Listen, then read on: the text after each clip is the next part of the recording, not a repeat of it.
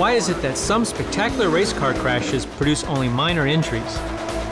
How can 3 collisions occur in this one crash between a car and a wall? The answers are determined by the laws of nature and can best be explained when physics meets biology.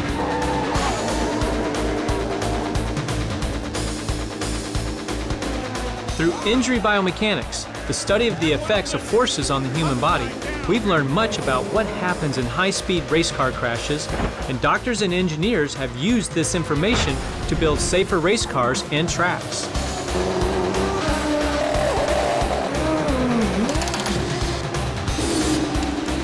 In a similar way, the study of injury biomechanics and crash testing has helped us learn what happens to the human body in passenger car crashes, and what works and doesn't work to reduce injuries and deaths in real-world crashes.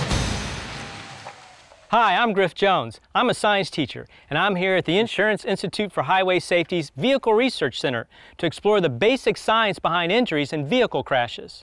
So let's go behind the scenes and take a closer look at what happens to the human body in a crash. What is the first scientific discipline that comes to mind when you think of car crashes? It's probably physics, right? Because Newton's laws of motion govern what happens to a vehicle in a crash. But if we want to understand how crashes cause injuries to people, we need to look at what occurs when physical forces are applied to organs, tissues, and cells. This happens when physics meets biology in a field called injury biomechanics. The Institute's Vehicle Research Center is a world-class facility for vehicle research and testing. A reporter described the crash hall with its 3 runways as a cross between a Hollywood soundstage and a NASA clean room.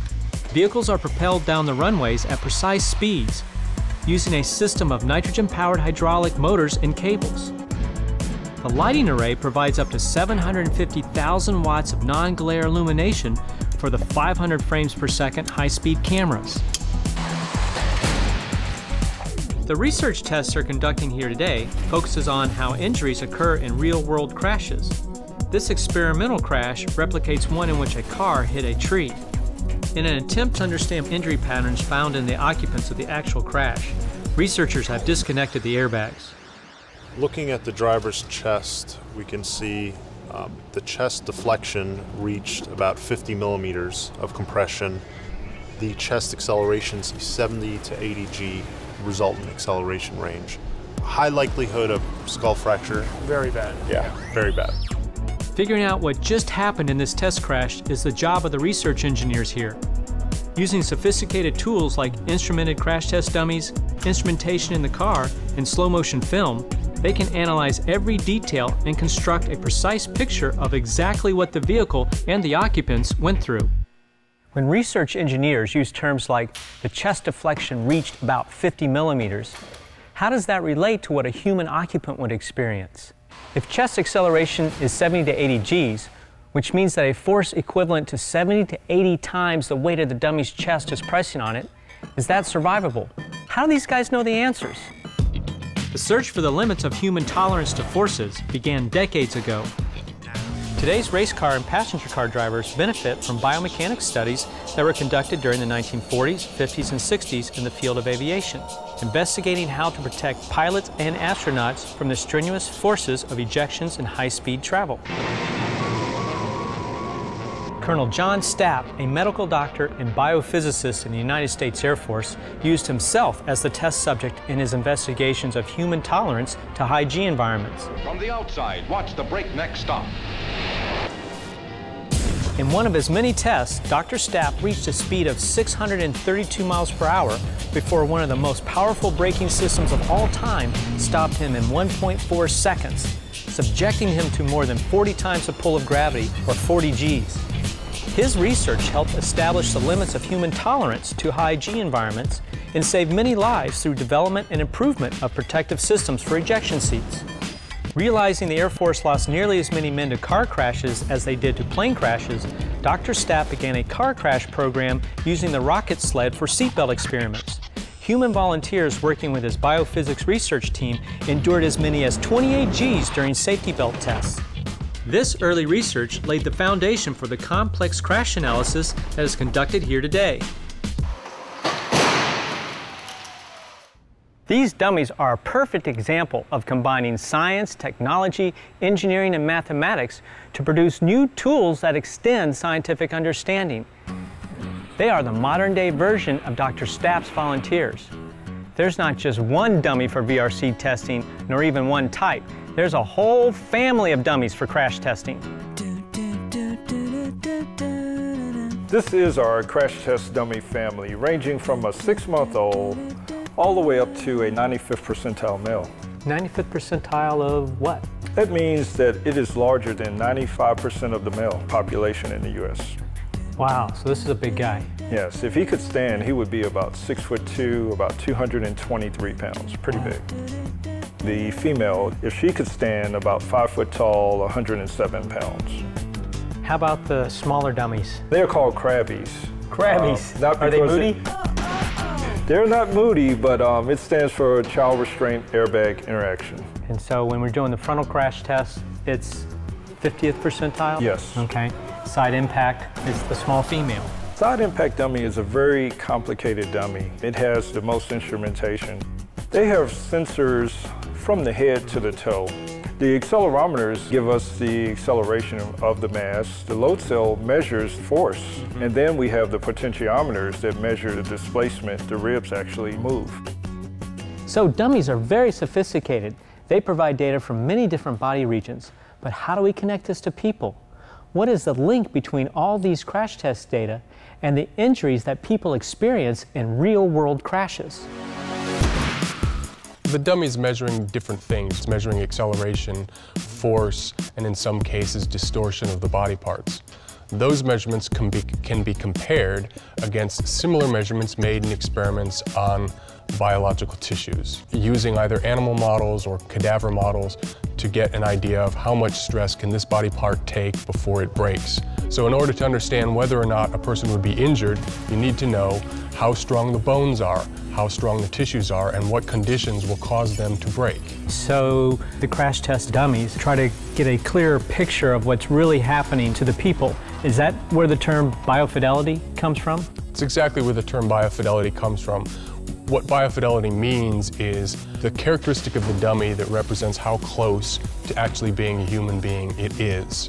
So the higher the biofidelity, the more like a human being it is in representing how it moves, what types of stresses it measures in the crash test, and then the true-to-lifeness of those measurements to the prediction of injuring a real person. This is how research engineers can tell us with precision what a human occupant would have experienced in a test crash. Dr. Stapp's experiments, plus years of research with real biological tissues from cadavers and animals, have produced a set of reference values against which we can compare the stresses and strains the dummies experience. So we can measure these in a test crash and can figure out if they would cause injury to a human occupant. But what do these stresses and strains actually do to people to cause injury? Let's start with some basic anatomy. Your body contains over 100 trillion cells and is structurally organized into 4 levels: cells, tissues, organs, and organ systems. Tissue is a group of similar cells working together to perform a common function. Organs are made up of 2 or more types of tissue working together to perform a specific function. And each organ is part of at least one organ system that performs major activities or processes. Your body contains 4 fluid-filled spaces called body cavities that house and protect your major internal organs. Within the body cavities, your organs are suspended in fluid that supports their weight and prevents them from being deformed by normal movements. Your organs are also protected by your bones and muscles. For example, your heart and lungs are protected by your rib cage and sternum inside the thoracic cavity. Your brain is encased within your cranial cavity and is protected by your skull. Now, with this as background, remember the question from the beginning of this film: how is it possible to have 3 collisions in a single crash? Remember, the laws of physics hold true everywhere, on a highway, on a racetrack, and even inside your body. If a race car is going 200 miles per hour, so is the driver's body and every organ inside it. Let's answer the question. The first collision is between the car and the wall. The second is between the driver and the car's interior. And the third is between the driver's internal organs and the inside walls of his or her body cavities. Tell me a little bit more about the injury. To help us understand more about what happens to organs in the third collision, let's meet Dr. Stephen Olvey, a neurocritical care physician and director of the Neuroscience Intensive Care Unit at the University of Miami's Jackson Memorial Hospital. Basically, during a crash, you have three collisions. You have the initial crash of the vehicle. Then you have the occupant hitting something inside the car and coming to a sudden stop. This results in impacts inside the body. For example, the lungs can hit the inside of the rib cage, the heart can hit the breastbone or inside of the rib cage, resulting in either a pulmonary contusion or myocardial contusion. This is what causes ruptured spleens, lacerated livers, because you have part of the organ well anchored and the other part is free to move about. And this causes a shearing force to take place in the organ, resulting in hemorrhage or tearing of the tissue. The brain is enclosed in a rigid case, the skull, and it's cushioned and surrounded by the cerebral spinal fluid. The cerebral spinal fluid is actually a different density than the brain itself, so in the event of an impact to the skull, the brain begins to move, the cerebral spinal fluid begins to move, but it moves at a different rate than the brain. So it'll actually displace the brain in the opposite direction of the initial impact to the brain. This simple experiment helps illustrate the phenomenon. This represents your skull. There's water inside representing your cerebral spinal fluid, and the red gel is your brain. The gel floats because it's less dense than water, just like your brain is less dense than your cerebral spinal fluid. What do you think will happen to the brain during impact? Will it move forward, backward, or stay in the same spot? Let's see. The initial movement of the brain is toward the back of the skull. The more dense cerebral spinal fluid moves toward the side of the skull impact, displacing the brain in the opposite direction. If the impact is strong enough, the brain will initially impact the back wall of the skull, then rebound and hit the front of the skull. This type of injury is called the coup contre coup, which is a French term meaning blow against blow. The order of events inside the skull is still debated in the medical community. Whether the more dense fluid displaces the brain in the opposite direction first, or whether the brain moves in the direction of the initial impact first and then is displaced by a wave of spinal fluid is not yet fully understood. By the way, this simple experiment was designed by a high school student for her science fair project. It was later published in a medical journal and has contributed to the debate. Crash injuries occur when stress develops in tissue. Another way this happens is when one part of the tissue or organ is firmly attached to the torso and another part is free to move. For example, with the heart and its blood vessels, the ascending aorta and its arch are mobile, while the descending aorta is fixed. Here's a demonstration of how a sudden stop, like a third collision, can cause an acceleration injury to the aorta. The aortic arch is represented by the unsupported gel. The gel inside the tube represents the descending aorta, which is fixed to the body. Try to predict what will happen during the collision. The unsupported section of gel continues forward and tears away from the supported gel. During an actual collision, the fixed descending aorta will decelerate along with the body, while the arch and ascending aorta's momentum keep them moving forward. This difference in acceleration or deceleration causes a tear where the fixed and mobile parts meet. Even the inertia of a blood-filled heart can cause stress and strain on the aortic arch. We've been talking about stress and strain on tissues and organs, and we've seen how a crash applies some of these forces. But what is stress and strain in this context? Stress is a measure of the average deforming force exerted over a defined area of tissue. Stress produces strain, which is a measure of how much the tissue deforms as a result of the stress. This special gel has elastic properties similar to certain human tissue, but not all human tissue is of equal strength. Forces and pressures on the outside of your body cause stress within your tissue. Three basic types of stress are tensile stress from stretching, shearing stress from opposing forces, and compressive stress from uniform compression. Engineers judge the safety of a bridge by comparing the stress on the bridge to the strength of the building materials. Every material, whether it's concrete or different types of human tissue, has a critical stress limit. Stay below the limit and there is no damage or failure. Go beyond the stress limit and there is failure. Trauma to human tissue is like failure to a structure. Here's a block of our special gel. A common type of crash trauma is blunt force. It's a non-penetrating type of injury from a body hitting a rounded or dull object, or vice versa. The impact produces a shock wave that moves through the body, similar to a sound wave moving through air. I'm hitting this gel with a mallet, which will produce a shock wave that is visible in slow motion. These waves change speed and/or direction as they move through tissues of differing densities, producing complex wave interactions that cause stress and strain in tissues and organs. Bigger and more concentrated impact forces produce bigger and potentially more damaging shock waves, thus more, potentially more damaging, stress and strain. If the type and size of the stress exceeds the strength of the tissue, then an injury occurs. But what exactly is it that shock waves do to injure tissue? As shock waves move through tissue, they disrupt function at the cellular level. You actually get injury to the cells themselves and they begin to malfunction. You get potassium, glutamine, and glucose leaving the cell, calcium entering the cell. In a brain injury, this shift of ions within the brain causes the release of chemicals that can interfere with the brain's ability to regulate its own blood flow, and therefore its delivery of oxygen to the individual cells. This failed auto-regulation, as it's called, can cause areas of the brain to become ischemic. That means they don't get the oxygen delivered that's necessary to function, and therefore they're at risk of malfunction to the point of cell death. It's a chain reaction or a cascade of chemical events that takes place at the cellular level.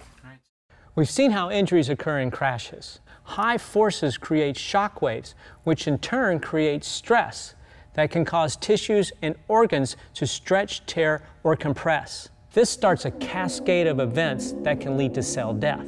So what is the key to reducing crash injuries? It's reducing forces on vehicle occupants.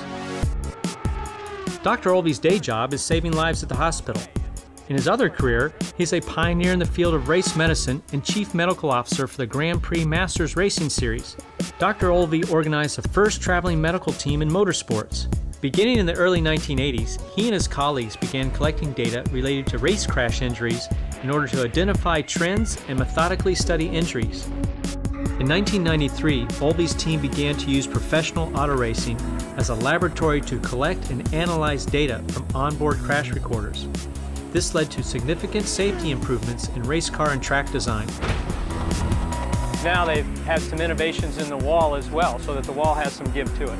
It's called the Safer Wall, and it's a series of styrofoam plates behind the barrier that absorbs the shock of an impact, and it really cuts the strength of the impact by 40 to 60%. You've heard about crash recorders in airplanes, so we have crash recorders in race cars as well. This box has triaxial accelerometers, which measure accelerations in 3 directions: vertical, horizontal, and longitudinally. So in the event of a crash, they can take the data off of this recorder, take it back to the laboratory, know exactly what the driver went through in that crash. This allows you to make computer models and reenact the crash, and you can make changes to the car. Advances in motorsport safety, brought about by the study of injury biomechanics, have made a big difference in drivers being able to survive high-speed crashes. He's going to unbolt himself from the 6-way harness. Safety features like 6-point harnesses, rigid safety cages or tubs, energy-absorbing head surrounds, breakaway parts, and energy-absorbing walls have contributed to reducing forces on drivers and preventing injuries. In the vehicles we drive, The study of injury biomechanics has contributed to huge improvements in vehicle design. Many of these improvements have resulted from the work of the Vehicle Research Center. The key here is... This is Adrian Lund. He's president of the Insurance Institute for Highway Safety. You try to design the structure of the car so that it crushes in front, so you're bringing the car to a stop slowly over time. If you bring the car to a stop slowly, that gives you time to protect the occupants inside. So that's a little extra time for you to manage the occupant's kinetic energy. We have a good safety cage here. That means that there's plenty of room for the belt and the airbag to give them more ride down space. So even after the front of the vehicle has come to a stop, the safety belt can stretch a little further, the airbag will deflate, and they can ride that down. We're finding ways through our research to lengthen that amount of time over which these changes occur. Here's a challenge I give my students. Design an egg-carrying car from only 2 sheets of paper, but with unlimited amounts of glue. I provide the wheels and axles, but they must apply their science, knowledge, and skills to produce a crash-worthy vehicle that protects the egg. Ooh. The car with the most momentum that is able to protect the egg is declared the winner. Safe car. No injuries. Now in a side impact, it's actually pretty hard to increase the time. So the other thing we do is to try to spread the forces over a larger portion of the body so that no part of the body experiences forces that will cause injury. Right. If you don't do that, then maybe the armrest just comes in and it hits you at once, and it's trying to accelerate your whole body just by pushing on your abdomen. And then you have injuries. If you've got more force in a concentrated area, you've got more pressure. So you've got more stress and strain, which damages tissues and organs. That's right. Force and pressure are closely related, but they are not the same thing. Here's a more dramatic demonstration of the difference. Can you explain why the very sharp nails, trust me, they are sharp, do not puncture my skin? No, it's not magic. It is because my weight is distributed fairly evenly over the nails. The trick is to have a large number of nails. Pressure is equal to the force exerted on a surface divided by the total area over which the force is exerted. The more nails we have in our board, the greater the total surface area I am lying on, and the lower my pressure on any one nail. More nails means less pressure. We have so many nails in our board, we are going to put a 223-pound crash dummy on my chest. Even though the force has increased, there are still enough nails to keep the pressure at a safe, although rather uncomfortable, level. It used to be that crashes were always referred to as accidents. Accidents. But that doesn't tell you how to prevent them. What tells you how to prevent them is to realize that this is a crash. It's a physical thing, it's predictable, it has predictable consequences. It's just the physics and the biology. Whether it's on a racetrack, a rocket sled, or on the highway, the principles are the same. When forces are high on the occupants, there is potential for damage to tissue and organs. Keeping people safe in crashes has to do with extending impact time, keeping the occupant compartment intact, and tying the occupants to the compartment. What happens to the human body during a crash is determined by biology and physics. You can't argue with hard science.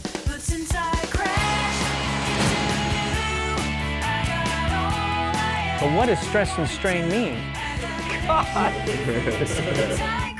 3 basic types of stress are tensile stress from stretching. Whoa! Upside down! This happens when biology meets physics. Oops. And when physics meets biology.